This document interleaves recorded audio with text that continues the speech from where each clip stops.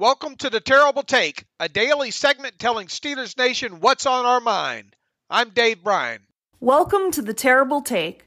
I'm Alexa DellaRocco. Coming into the season, the frontrunners for Offensive Rookie of the Year were quarterbacks Trevor Lawrence, Zach Wilson, Trey Lance, and Justin Fields.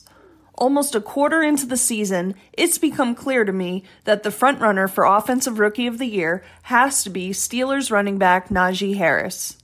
If the Steelers want any chance of getting back into playoff contention, it's going to be on the back of the Steelers' workhorse running back. Through 4 games, Harris has 89 touches, but only 2 touchdowns.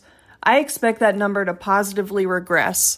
Look for Harris to get in the end zone this week against Denver and next week against Seattle. Harris leads not just rookies, but all running backs in receptions with 26. His main competition for Offensive Rookie of the Year is his fellow AFC North foe, wide receiver Jamar Chase. With 2 winnable home games coming up versus potentially Drew Lock and either injured Russell Wilson or Geno Smith, look for Najee to get 25 to 30 plus touches per game and take a total stranglehold on Offensive Rookie of the Year. You can hear my terrible take every Saturday. Follow me at Alexa Trade Talk on Twitter, and please be sure to follow us at SteelersDepot.com.